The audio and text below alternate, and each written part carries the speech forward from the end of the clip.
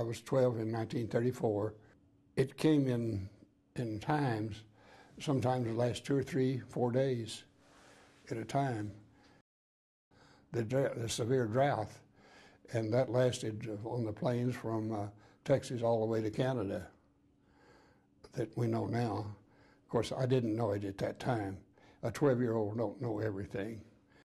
I had just finished the 5th or 6th grade at a country school, and it was our normal practice that my sister and I, that was 2 years older than me, would hoe cotton. My dad had planted that cotton, and we kept waiting for it to grow. It never did grow a bit all summer. And he had planted grain sorghum, and the grain sorghum at that time would usually get as tall as my head, and a great big head that I could cut off by cutting up like that and throw it in the wagon.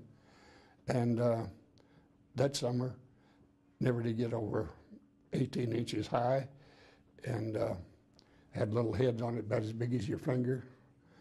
But people were desperate for feed for their horses.